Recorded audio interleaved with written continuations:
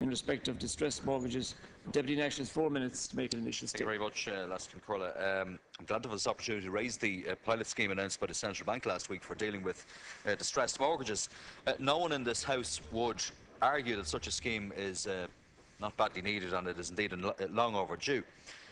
I think one of the things, though, Last Concurla, that galls ordinary people most is not just the appalling behaviour of the banks prior to the crash, but their continued arrogance and tardiness in dealing with the aftermath, having been bailed out by the taxpayer.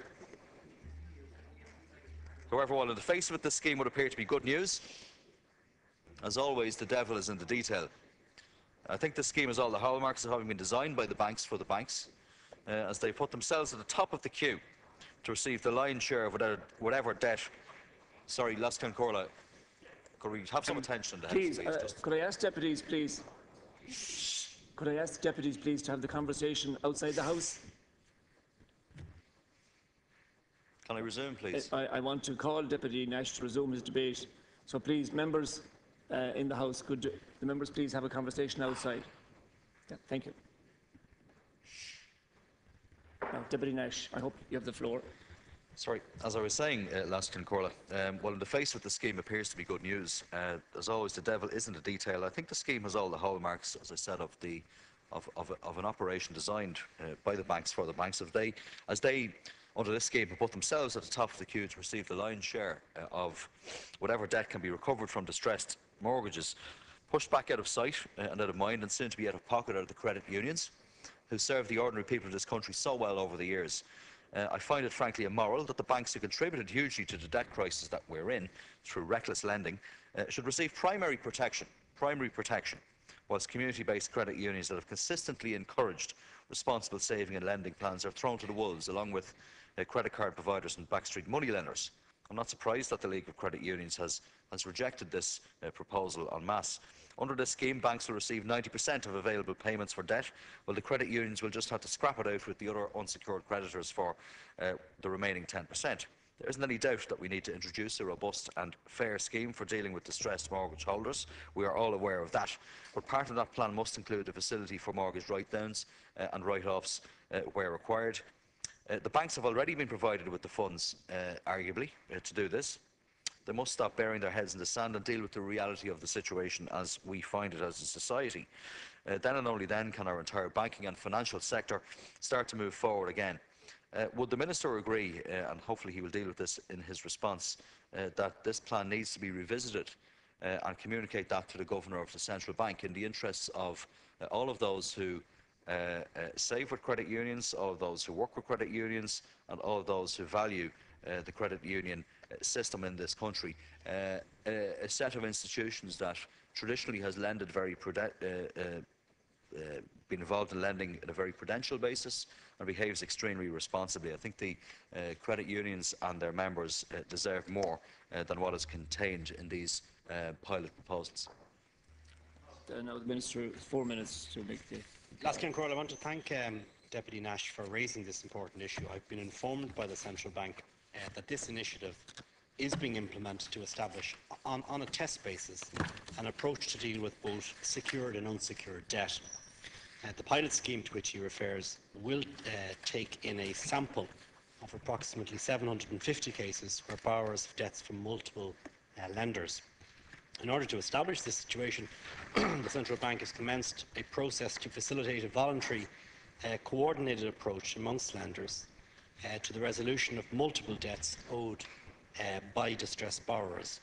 An unsustainable debt position has been reached by many borrowers, which needs to be addressed for the benefit of both borrowers and lenders alike.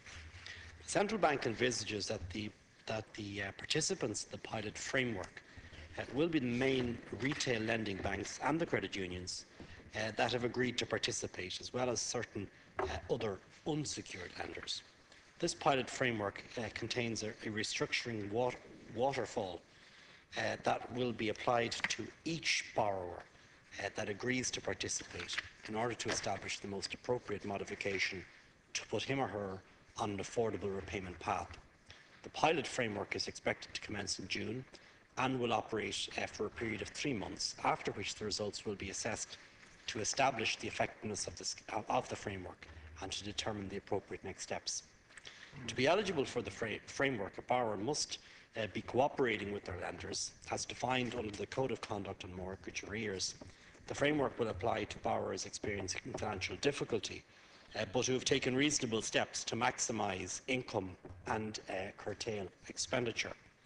It is important to reassure borrowers who are in a difficulty that their mortgage repayments, that all existing protections afforded by the Central Bank's Consumer Protection Code and Code of Conduct in Mortgage Arrears will apply and will continue to apply to participating borrowers.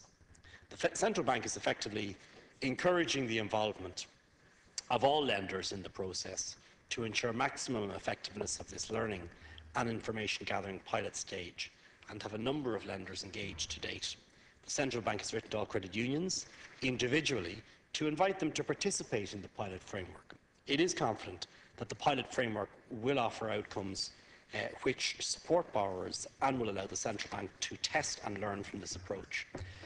It must be borne in mind, Ceann Comhairle, that a key consideration in a decision to opt out by some lenders will be that the borrowers from these institutions cannot be put on the pilot framework to restructure their debt and cannot avail of the benefits that could be accessible to the borrowers.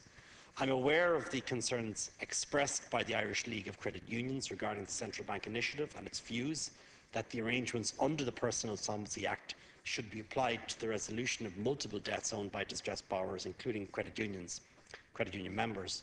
While that regime will indeed be available, the Central Bank pilot scheme will offer the opportunity for distressed borrowers, including participating credit union members, to resolve their debts without the need to enter into the formal statutory insolvency process. In this respect, it's important that, where possible, credit union members are not left with a more limited range of options than are available to customers of other financial institutions. It is in this spirit that the Central Bank has written to all credit unions to make them aware of the pilot, so that the credit unions can decide whether their participation is in the interest of their members, including members with distressed mortgage debts across multiple lenders. Credit unions have been invited by the Central Bank to a nationwide information seminars on the pilot scheme to discuss its objectives and its approach. The Irish League of Credit Union has been invited to attend at these sessions and to provide input. Notwithstanding their official stance on the pilot programme, the Irish League of Credit Unions has played a constructive role in working with the Central Bank and other lenders to address this difficult issue, and credit unions continue to have an important role to play in supporting distressed borrowers. The Central Bank initiatives in the mortgage arrears area, in particular the mortgage arrears targets initiative announced last March, and the recent announcement regarding the framework pilot and the development of a coordinated, holistic and voluntary approach by secured and unsecured lenders is consistent with the overall approach of government to deal with mortgage arrears problems. In particular, the government, while significantly modernising Ireland's bankruptcy and insolvency law and procedures, has also advocated and encouraged borrowers and lenders to address situations of debt difficulty where possible on a bilateral and informal basis, and the recent Central Bank initiatives should underpin this process. Taken together, the framework is in place to enable banks to work with distressed home owners to reach sustainable solutions for dealing with their personal indebted situations.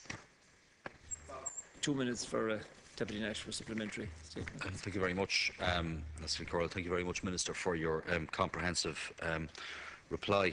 I note that the pilot framework is being initiated in June, and I wish this process well. I think it does form part of the government's holistic approach in terms of dealing with personal indebtedness and mortgage arrears in particular, a situation that has bedevilled this country for far too long. And at the very least, it can be said that this government is trying to take a coherent, coordinated and comprehensive approach to dealing with the problems experienced by far too many Irish people, to ensure that they can again become economic actors to the fullest extent possible. It's welcome as well that this particular initiative is being tested in advance of the full rollout of the personal insolvency service. The approach does need to be holistic, and it needs to take in as many institutions operating in the economy and in society as is possible and as is practicable. It has been my experience, and indeed I'm sure the experience of most members of this House who are familiar with the work of the credit unions, that they have been actively engaging on a bilateral basis with individuals and families who are in distress. And I would be hopeful that some of the concerns expressed on a formal basis by the Irish League of Credit Unions can be addressed by the Central Bank and by the Department of Finance if necessary, because it is very important that we recognise their fundamental role in our economy, the fact that they are very important economic actors in our community, and that people have a very deep attachment as well to the credit union movement. The People's Bank, as it has often been described, institutions that have been available from a lending and saving point of view for many, many thousands of people across the country over the years who haven't had access to the main high street banks to the extent that they might have. So I know that the Minister is very conscious of the issues that I raise. I would hope that the Irish League of Credit Unions can have some of their concerns addressed through this process, and that they may feel at some stage soon to be in a position to maybe formally engage in this process again if their concerns can be addressed. Come on, 2 minutes for the Minister to conclude. I very much welcome the remarks by the Deputy. We are all in new space here since the passage of the personal insolvency legislation and the very clear setting of targets by the government in March of this year in terms of making progress. And I think both of us would agree that we need to make progress. Now, this is one arm of the progress agenda, which is now being rolled out by the Central Bank. As the Deputy rightly points out, Glasgow Quarter, this is a pilot, hopefully obtaining 750 cases. And in any kind of pilot, we're learning and we're road testing something as part, hopefully, of a wider scheme that needs to be rolled out across people with a mortgage distress situation. In this case, of course, it is unique in that it's dealing with people with secured and unsecured debt.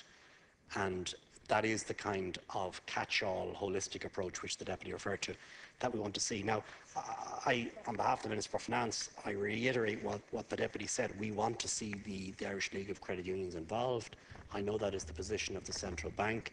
I hope that some of their misgivings about the scheme thus far can be resolved by way of discussions and participation. And we need to learn from them as to how the scheme can be applied in a more exacting way to their requirements and to their customers who are crucial to a resolution of this. So I think it might be useful if the contents of this debate and the very positive initiative that the Deputy took in tabling this issue last Corla might be transmitted to the Central Bank. I will ensure that that happens. They will be aware of your remarks and indeed the remarks on behalf of myself and the Department of Finance, and their constructive engagement with the credit unions so that a positive outcome from this pilot is obtained so that we can roll out a more far-reaching scheme into the future. Thank you, Minister.